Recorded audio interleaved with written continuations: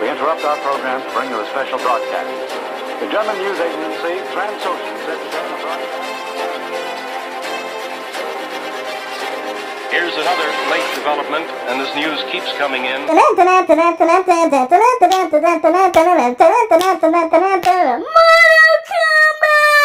Man, oh man, we have been eating good the last few days, you dig? I mean, first you have the Justice League trailer, which is, you know, it's a bunch of sex there. And then you have the Mortal Kombat trailer. And for anybody that knows me, you knew I was gonna get horny for the Mortal Kombat trailer. Can't really say that Mortal Kombat is sexier than Justice League based on these two trailers, but either way, it made me want to take my pants off. The bigger mystery of these videos is, am I doing this trailer review without any pants on?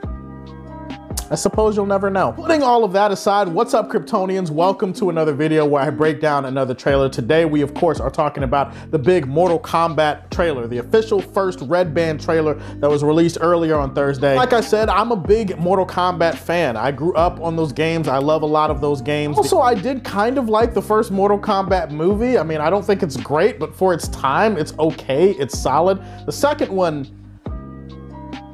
you know what, we don't need to talk about that one today. The bottom line is that video game movies have been, you know, not really that good for most of their history. But I will say, the tide is turning, my friends. Over the last few years, I would say that we've actually had a solid influx of new video game movies that have turned out to be pretty good. Mortal Kombat, it's near and dear to my heart, man. Don't mess with Mortal Kombat. Please, please, I'm begging Shao Kahn or whoever else is out there, Raiden, the council, the gods, please don't let this movie be terrible. Please, please, I'm begging you with all of my heart, please. Normally I'd get into the trailer and talk about like the storylines that are set up throughout the trailer, but to be honest, the storyline is whatever. Mostly this movie is gonna be used for building up the lore. I could go into this trailer being like, oh, I wonder how the story is gonna look. No. The story is secondary for a movie like this, okay? As long as they build the lore up right and they handle certain things right, I don't care about that. I wanna see some gore. I wanna see some blood. I wanna see some guts. I wanna see intestines, hearts being ripped out. I wanna see the spine ripped out of someone's ass. I wanna see a spleen torn out of someone's body and then eaten with salt and asparagus and lemon pepper.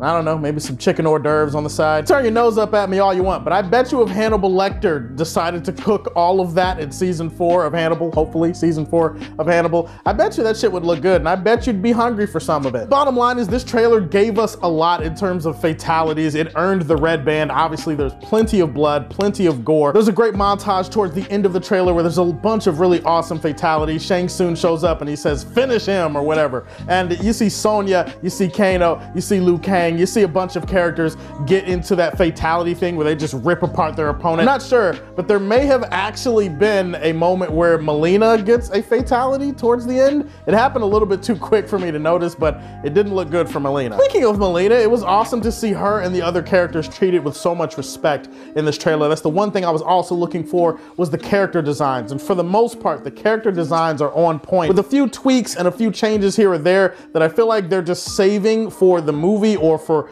movies that go beyond this one. Like, for example, Melina, there's a great shot of her licking her sigh, which as a grown man, it did things to me. It did certain things to me seeing her do that. Then the other part of me is like, what about her teeth? What about her trademark teeth or whatever? I feel like that's a detail that they might be saving for the movie. Likewise, Kano. Kano's in this and you do see him shooting a laser out of his eye at some point, and it does look like Kung Lao is blocking it at another point. We don't see that iconic metal titanium plate that's covers half of his face or covers his eye or whatever. Like, we don't see the full robot eye extension from Kano, and I feel like, okay, maybe part of it is they've hidden it under his skin. Like, maybe that's part of it. Like, you see his skin is really scarred and beat up. Some other explanation in the movie, but stuff like that, I feel like they're saving that for the film. You know what they're also saving for the film is this character named Cole. This character named Cole is being billed as the main protagonist, not Liu Kang. Like, Liu Kang has usually been kind of the prototypical protagonist in a lot of the Mortal Kombat shit. You do see Liu Kang and you do see Kung Lao, and you know they're gonna play a huge role in the movie, but the movie is framed from the perspective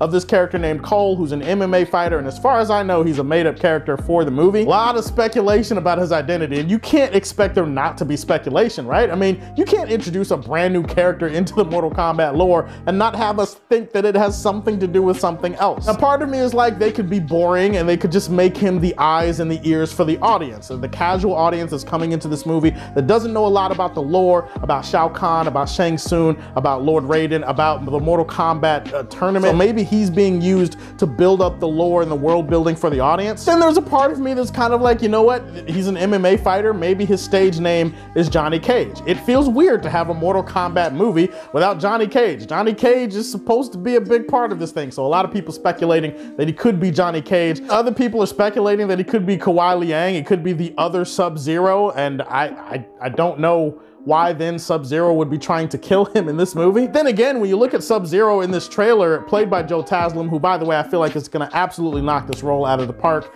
it looks like he's more of a villain. Like Sub-Zero is being billed as one of the main villains of this movie. Hanzo Hasashi, Scorpion, is usually being billed as the villain who comes back to life and is, you know, obviously he has this big feud with Sub-Zero, but he's usually portrayed as the villain. Maybe he's not so much the villain in this movie. Sub-Zero being controlled by Shang Tsung, is there something else going on that we don't? I don't know. I'm just saying people are still speculating over Cole, and that's the one big takeaway from this trailer. Another thing is that you do see a couple of shots of Earth's champions together, and there is like a brief shot of Sonya sparring with Kano, but Sonya and Kano are supposed to be like mortal enemies in the other game, so I'm kind of curious. Like, obviously I mentioned that shot where Kano shoots Kung Lao with his red laser or whatever. I don't know, it just makes me curious as to like what direction they're taking Kano, because it certainly appears like for at least part of this movie, he's not gonna be a villain. Obviously you start off the trailer with Sub-Zero breaking off Jax's arms, which is paid in full later on in the trailer, with Jax look like he's about to crush somebody's skull with his arms, which is again, it's awesome. Really one of my favorite moments is when Scorpion and Sub-Zero are fighting, and then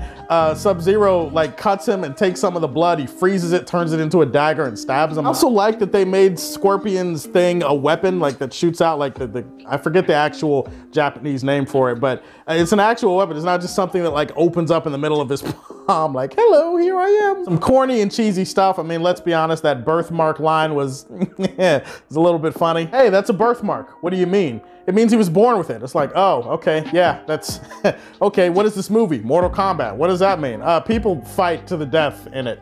Yeah, that's kind of what's implied by Mortal Kombat. Definitely this movie's gonna have some cheese, maybe some corny moments, but overall, I like the tone and the feel of the trailer. I love the character designs. I think a lot of them are very faithful. Can we also talk about how beautiful the visuals are? I mean, did you see Liu Kang's dragon fatality?